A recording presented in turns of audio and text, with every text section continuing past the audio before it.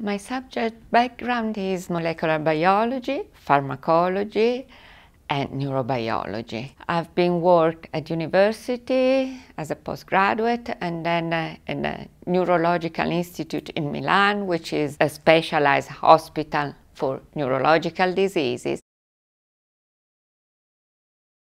I love the interaction with the students, home students, international students, see them growing in terms of knowledge, independence and self-confidence from the beginning to the course towards the end. I would recommend to study an MSc in Pharmacology and Biotechnology because it opened the mind and a lot of career opportunity. Students with this MSc can remain in academia and go for further education for a PhD studentship.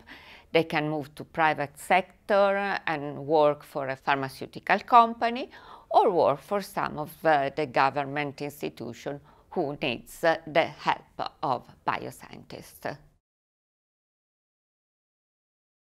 We've got a very good lab facilities like a brand new cell culture lab, mass spectrometry, HPLC. Other facilities, we've got a very good library which is open 24/7, and we do have a lot of support for students in terms of scientific right skills, numeracy and any other kind of support they will need. Research feeds into this because all the staff teaching on the courses are research active people, so they can integrate their own research into lectures, but also the newest research about the specific topic. I'm interested in epilepsy and specifically in find new drug target to treat epilepsy that is not responding to previous treatment.